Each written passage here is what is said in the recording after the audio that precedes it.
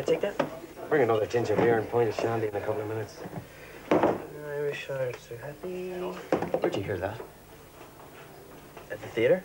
Oh, do you mean the music hall? I guess. And sure, wasn't it sung by a brat of a boy with a bunch of shamrock in his coat and a shillelagh in his hand? And didn't he wish you a top of the morning, a top of the morning? What's wrong with that? Everything. Why? Because it's a phony and a lie. It's the kind of thing that makes us a laughing stock.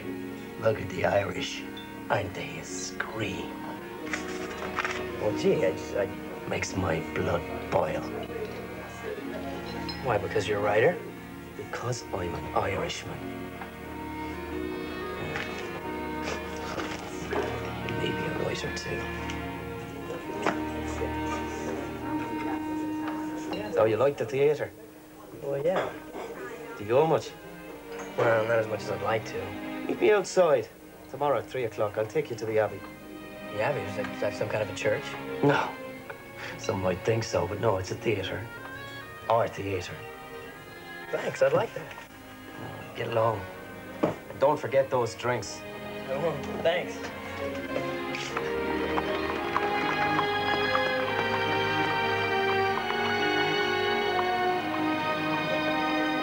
Oh, you think the private stranger to look at?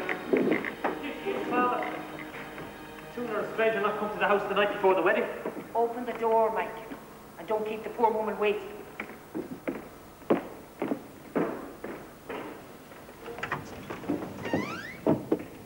God save all here. God save you kindly. You have good shelter Who's she? here. The old woman. Kathleen de Houlihan. In other words, Ireland. Symbolic, you see. Yes, Prompt. Sit down. Sit down by the fire there and welcome.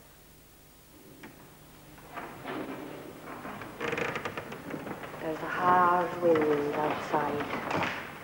Have you travelled far today? I have travelled far, very far. There are few who have travelled as far as myself. Was it much land they took from you? My 4 beautiful green fields. 4 provinces of Ireland taken by the English. Tell me something I can do for you. Tell me something I can do for you. You're not making sense. Speak clearly and with imagination. No unnecessary move. Who's that? It's Nibs. The man himself. Director of the Abbey. Poet and playwright. Mr. William Butler Yeats. They'll be alive forever. They'll be floating forever. The people will hear them forever. Anyone for tea? Notes in the green room, please.